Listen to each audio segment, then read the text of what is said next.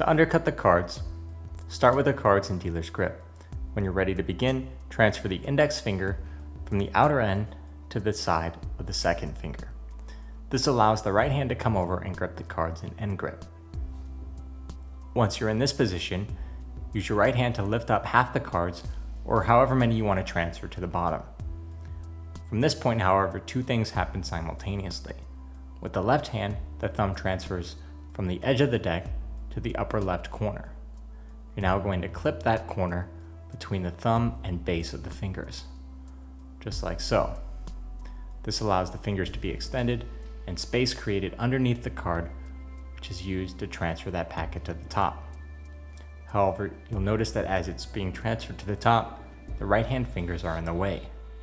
You can fix this by raising these fingers out of the way and only clipping this packet between the little finger and thumb. This creates plenty of space to bring both packets neatly together, and then you can use these extended fingers to help square the cards. Once again, this is an undercut.